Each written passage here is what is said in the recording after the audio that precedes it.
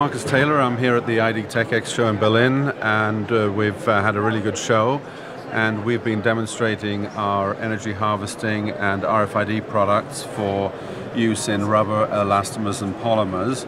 And these are some examples of the work that we've been doing.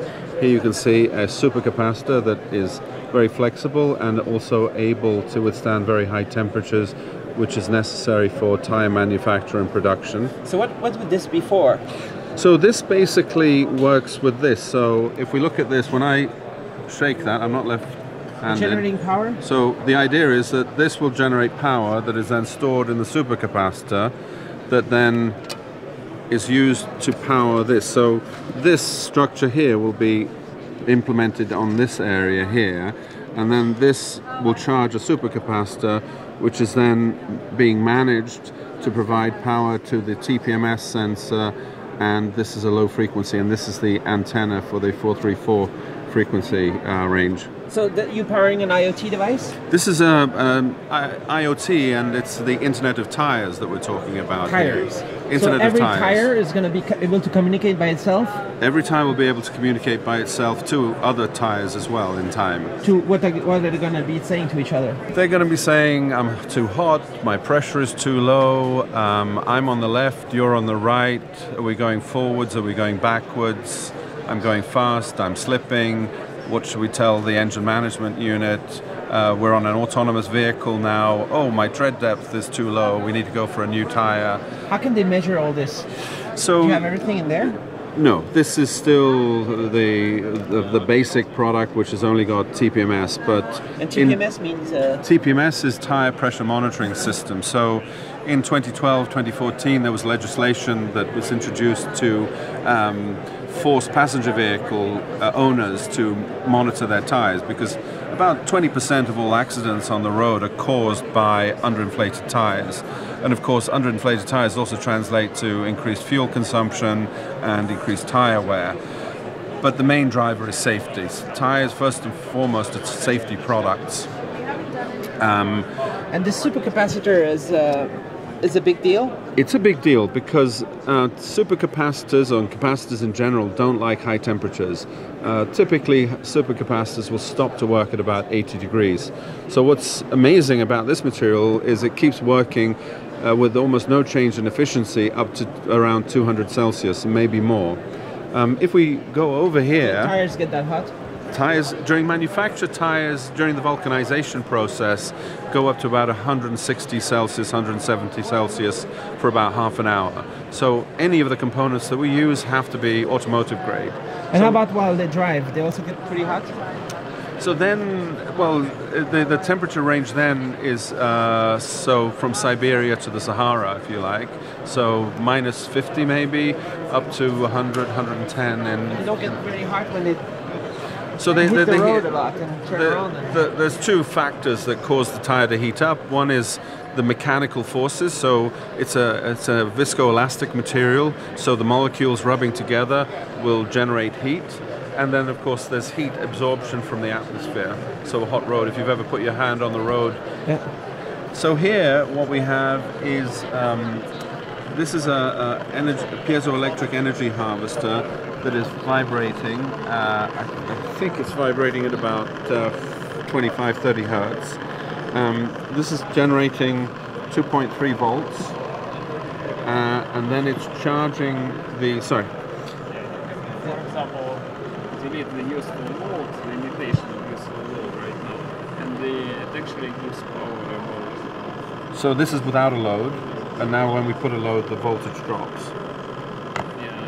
This is imitation of useful load, just as LED. So it's showing how this is generating enough power now to light an LED. So is this a new partnership with the... Combri. So Combri are based in Ulyanovsk in Russia, and they, with their PVD technology, have developed the supercapacitor for us. Is that the one? This is the one, yeah. So what is the capacity, the lifetime and stuff like that? So it should have a very long life, but we're not quite there yet, so we're still in prototyping stage.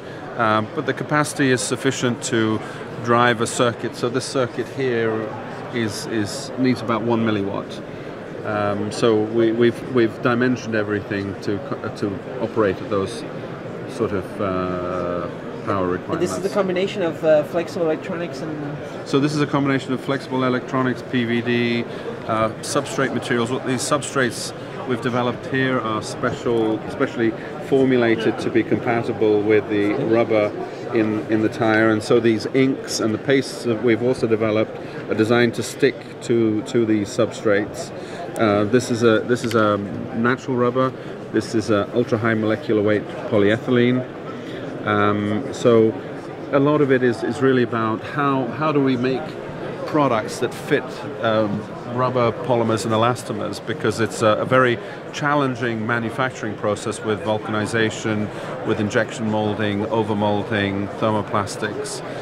So by creating materials that fit those substrates and those manufacturing processes, we're actually creating Internet of Things for flexible materials. So there's a whole bunch of new materials around here. A whole bunch of new materials. So for example, what are the materials in here? So this is for demonstration purposes, but this is silicone basically, and it just shows how much we can flex this around in order to create, if you like, a fully compatible structure. So imagine that's the tire and it's being flexed.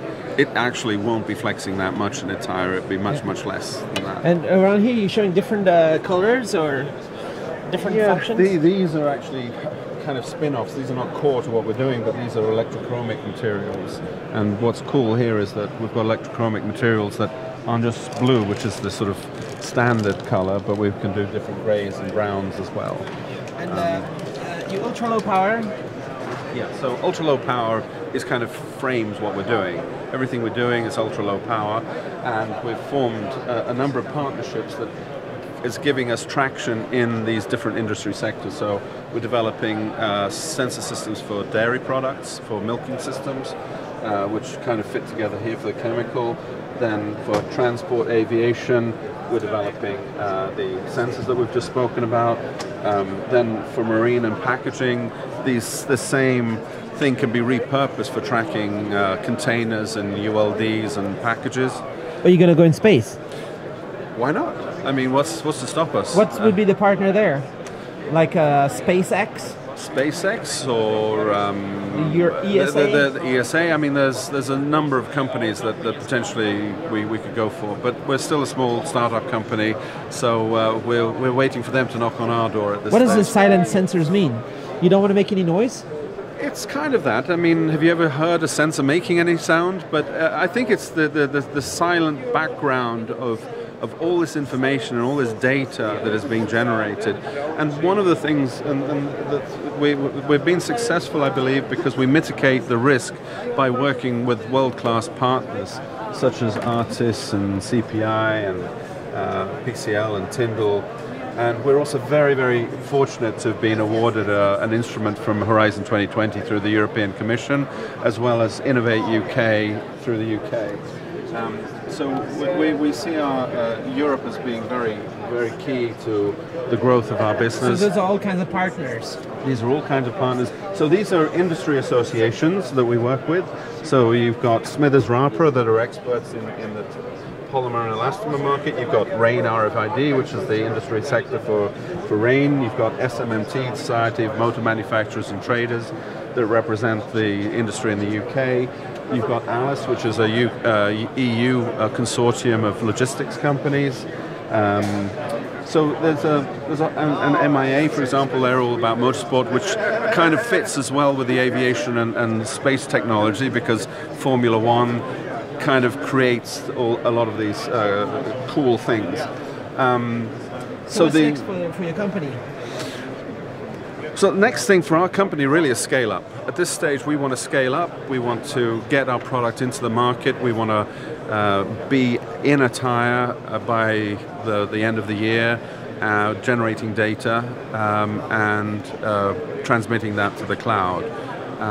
One of our end goals is to also move the intelligence into the tire to create what I'd like to call sentient products by applying AI at the edge of the cloud rather than concentrating everything up in the cloud.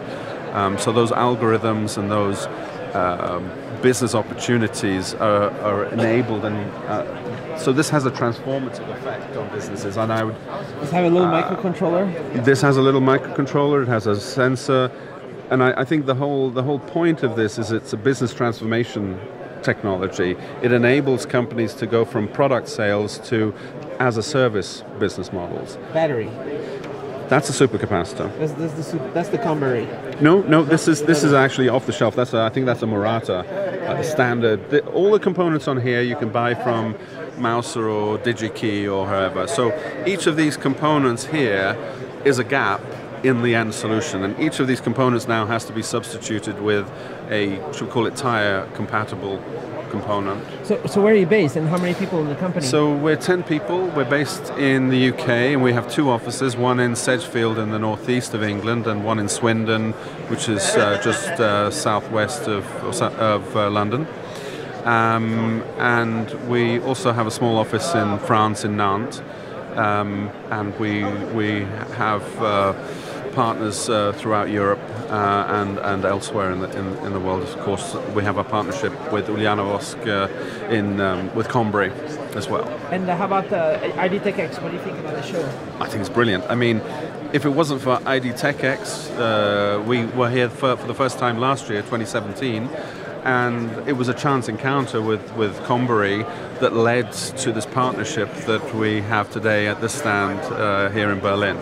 So I think that for us, IDTechEx has helped us grow quickly and find partnerships that we otherwise wouldn't have found.